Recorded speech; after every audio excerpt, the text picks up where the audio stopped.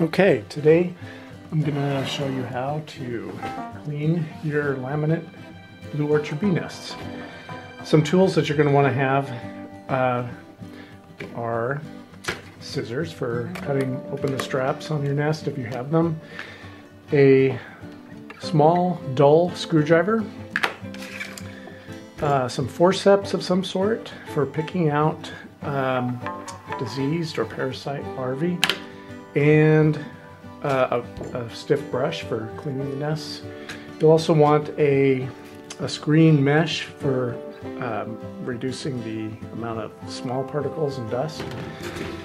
And then I like to have a bucket with water and a little bit of soap for putting any chalk brood larvae or parasites that, or parasitic beetles, wasps, whatever.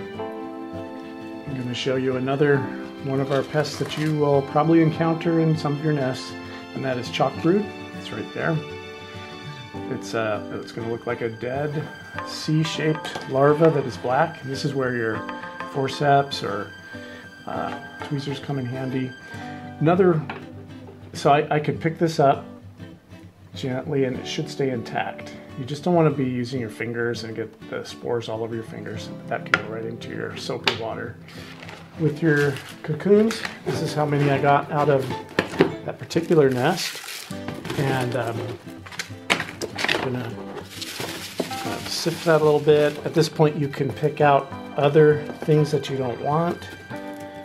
Maybe some excess pollen. You can also just simply wash it later. But with these cocoons, you can then put them into a container. You can use cardboard boxes or Tupperwares, but make sure to put a hole in your Tupperwares. I use a nail that I heat up and I melt holes so that you get some airflow, also in the lid as well. So then you can put your cocoons in here, and they're ready to be stored in the refrigerator. And you can see some good nests here. I see some pollen masses or pollen balls that did not develop into a bee. This one looks pretty clean, so I'm just going to start cleaning it out. And when I say clean, I mean as far as I didn't see any beetles, mites, Saphidia stilus, chalk brood. Those are the main ones I encounter here in California.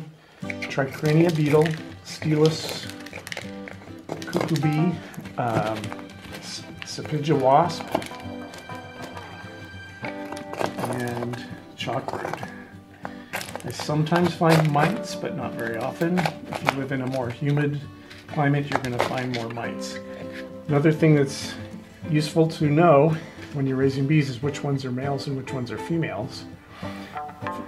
Females are larger and usually fill up the entire width of the hole. Males tend to be shorter and narrower. So those ones are females. Now this is all the same nest right here, so we have a female, the next one is that one, also female, female, female. And then we get up to here, that one looks like a male, male, male, male, male. So I would rate this one as 5 females and 4 males, which is excellent. Usually there's more males than female, usually about 2 to 1. 2 males for every female. Over here, female, female, female, female, female. Sometimes you get ones that are a little in between. Take your best guess if you're trying to sort them. But again, 5 females, then 1, 2, 3, 4, 5, 6 males. And Saphidia cocoons are smaller, more rounded on each end. They have kind of a cottony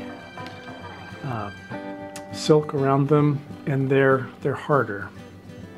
to when you squeeze them. So that's a sapija. So here's a nest that I just opened, and right away you notice something odd. Every once in a while you're going to encounter a big mass of pollen, and we don't really know why this happens, but I think of it as a bee who maybe